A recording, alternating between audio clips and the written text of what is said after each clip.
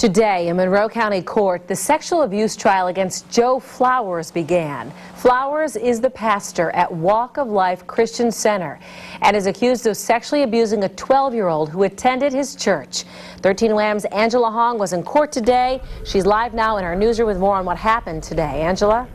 Ginny, the boy described in graphic detail how Flowers would allegedly molest him in the room Flowers called the bonus room and also in the shower. The boys said several boys from the church would also spend the night at Flowers' house. Tonight we spoke to the boy's relative about what it was like to watch the young boy face his alleged abuser.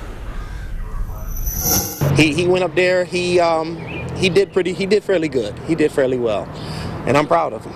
Proud of his 12-year-old relative who took the stand on Wednesday to describe how this man, Bishop Joe Flowers, allegedly sexually abused him over a 3-year period. No child should have to go through this.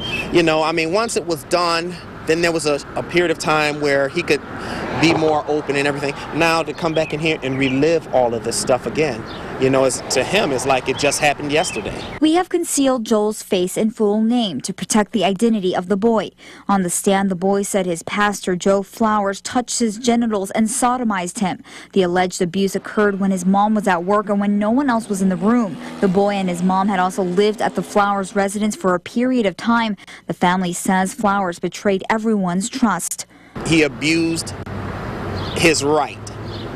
I feel as though that he should get the maximum of whatever this can get him. Today was the first and last time the alleged victim would take the stand. It's obviously a difficult task for a brave boy.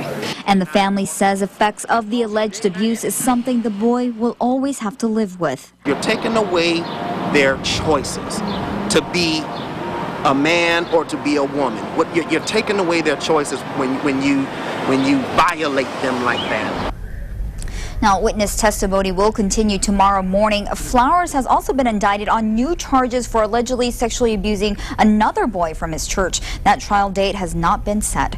Live in the newsroom, Angela Hong, 13 Wham News. All right, thank you, Angela.